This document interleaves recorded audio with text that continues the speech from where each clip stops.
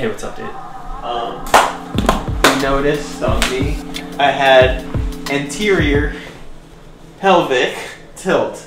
Do you want me to talk about it? Yeah. All right. So you can really see it because your stomach kind of flares out right here, and then at your low back you have this big rounding, and then your butt kind of sticks out. So it looks like big booty Judy. Your butt's always out, right? So your pelvis is like a pulley system. There's muscles pulling on both sides of the pelvis. That's pulling it into whatever position. So for Steven, he has stupid tight hip flexors. So like right through here is really, really tight on both sides. So what that does is it shortens right here and kind of pulls him into this position because at the hip he's really, really tight. And then his abdomen, specifically his lower abs, are really, really, really weak. So what he just did there is posterior tilt.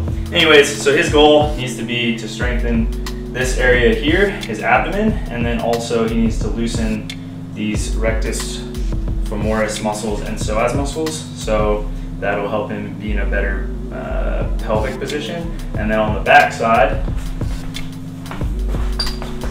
here his hamstrings are probably really, really loose because his pelvis is being pulled upwards, so they're always lengthened right here. So if you were to stick your butt out and sit back like that, you might not be able to go that far unless you're really flexible. So like do that butt out position. Is your hamstring good to do that? It's right there is where it starts to hurt. Okay, but otherwise you'd be able to go further. So yeah. Anyways, so his hamstrings are loose and his low back here is stupid tight, so it's pulling him into this position all the time, which means getting your knee up and things like that. Like lift your knee up without, just keep your butt out. See how the knee drops? That's another thing that happens. So yeah. Now go to posterior tilt. So posterior tilt, he's acting, stand up tall, then tuck your pelvis, now put your knee up.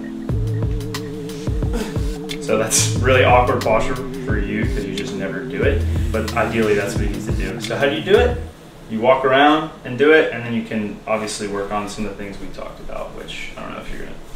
Yeah, the other thing I feel, if you guys are having the same thing, is like real pinching here. Like if I just pull my knee up to my chest, if I'm laying on my back, it pinches here really, really hard. And then if I do like a body squat, it's like the first place I feel pinching is like in my hips. I've always known my hip flexors are really tight, but I knew my hips were tight in general, but now I have something to work on specifically, which is hip flexors.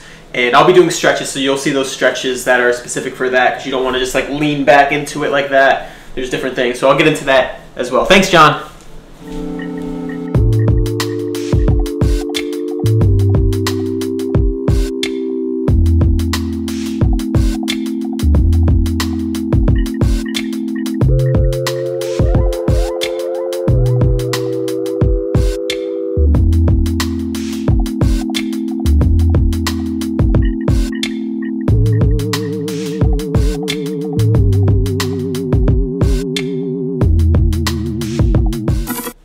Because that's where I did my dancing. Hey! Hey! Hey! Hey!